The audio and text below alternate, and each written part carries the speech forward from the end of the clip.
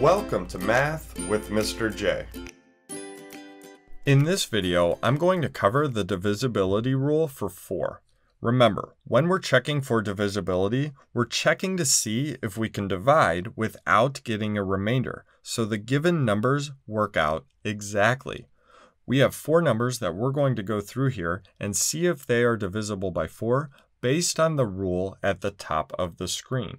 So what we need to do, we need to take a look at the number formed by the last 2 digits, and if that number is divisible by 4, then the original number is divisible by 4.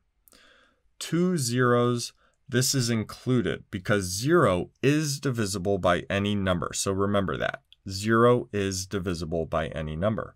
Let's jump into number 1 and see what this rule means.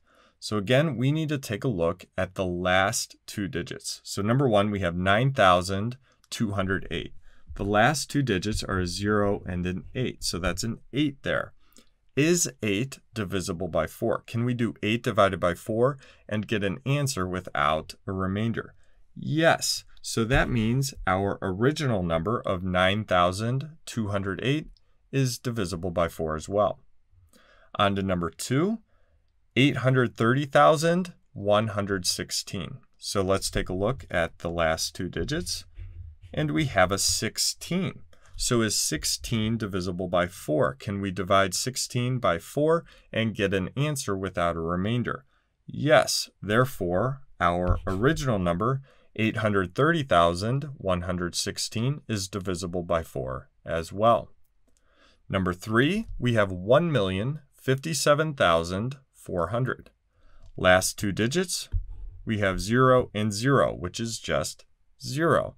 So remember, 0 is divisible by any number, therefore divisible by 4, and that means 1,057,400 is divisible by 4 as well.